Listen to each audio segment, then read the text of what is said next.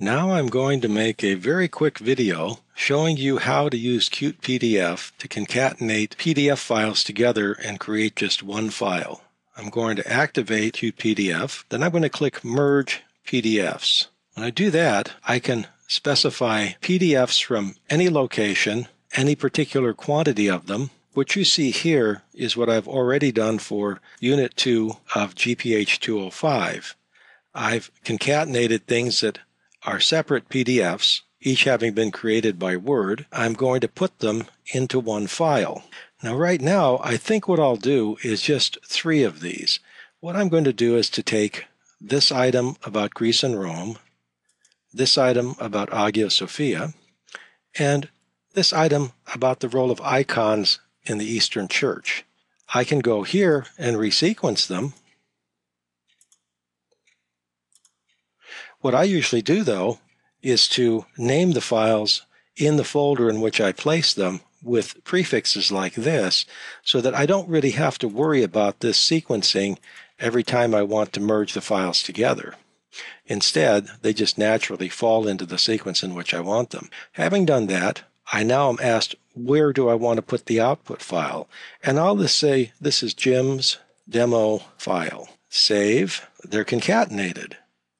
I could look at it within CutePDF-Pro, but what I'm going to do instead is simply to get out of here, to go into that folder, and I will find Jim's demo file having been created today, 3:26 p.m., which is pretty much right now. If I look at this one, I can open it up, and let's go here to View Full Screen Mode. I had concatenated something that had to do with ancient Greek and Roman history, this article about Hagia Sophia, and this article about icons and their role in the Eastern Church. Notice they don't have any page numbers, though. Let's go back. Let's once again open CutePDF-Pro. Now what I'm going to do is to open just that file that I had created, this one, Jim's demo file. And I'm going to go to this header and footer specification. Now I've already set this up with the location 4 inches from the left margin and a ½ inch down where I want the page number. When I do this, it paginates these things for me. If I were to go through and look at the pages, you would see page numbers on each page, starting with 1. I'm going to save this file. I'll save it under the same name.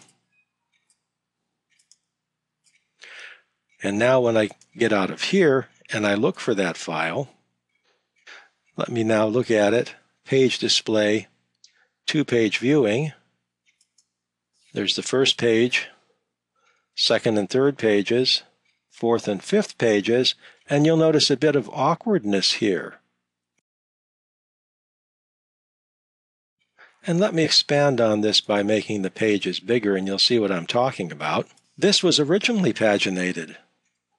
That's why I'm getting this duplicate set of numbers. The 2 is there from when I had this as a freestanding file, and the 3 is there because it fits into the overall numbering scheme.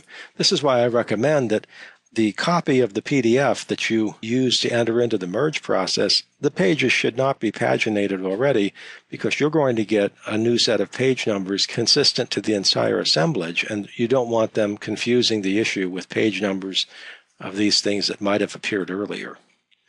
That's how you use CutePDF-Pro to assemble a workbook from all your different pieces having been written separately in Word. Those separate pieces could be output by Word, by Excel, by PowerPoint, all joined together into one PDF for an electronic workbook or a workbook that you send to a publisher like Stipes Publishing and have it turned into print.